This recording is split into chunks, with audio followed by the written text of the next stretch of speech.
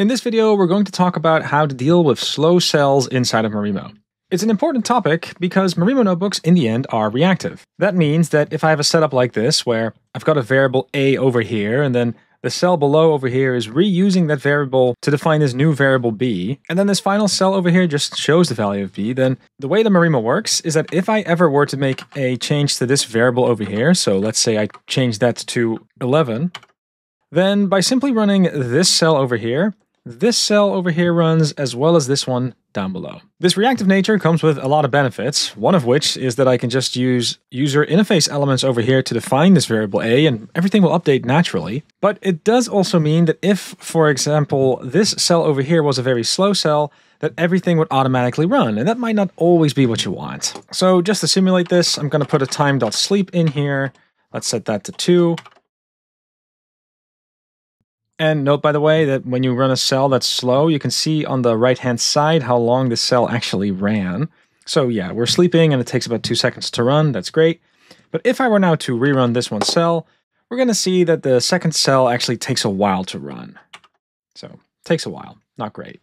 So what might be some ways to prevent this? Well, there's two main techniques, one of which can be configured right here in the UI at the bottom over here. You can notice that there's this on startup setting over here, as well as a on cell change setting. And I can just click here, and when I do, it is going to stop auto running. I need to manually run through the cells in order to make sure that an update actually happens. So in this case, if I were to change this value to 20, then nothing else ran besides this one cell, but you do get a visual indicator. There's a little bit of yellow attached to these two cells down below that indicate that the value that you're looking at might not reflect the updated version. And in this particular case, this cell needs to run in order for this cell over here to update, but what I can do is I can enter the cell, and on a Mac I can hit Command Enter to run it. It's going to run. And then if I want to see the update in the final cell, I need to run that manually too.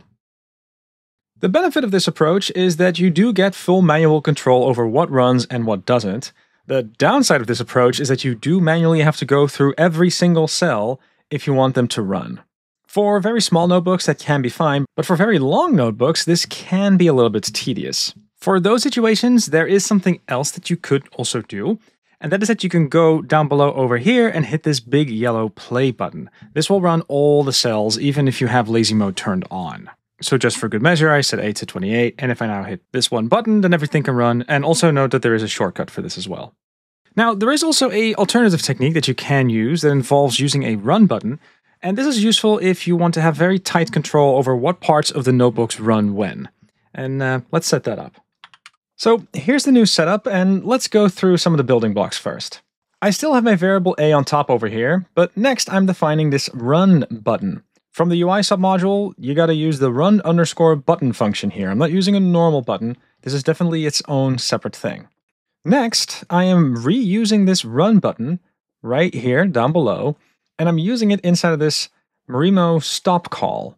Now, the reason that this pattern works is because this run button really does behave differently than a normal button. This button has a value that's set to false by default, but when you click it, it is briefly set to true. By setting it briefly to true, you can trigger an update, which in this particular case means that this cell over here would run, and then after all the dependents ran, that's when this run button's value will automatically reset. It really is a special behavior, but if we consider what this allows us to do, it does allow us to define a Boolean over here, and whenever this Boolean value over here is set to true, then we are going to stop. We are not going to run this cell.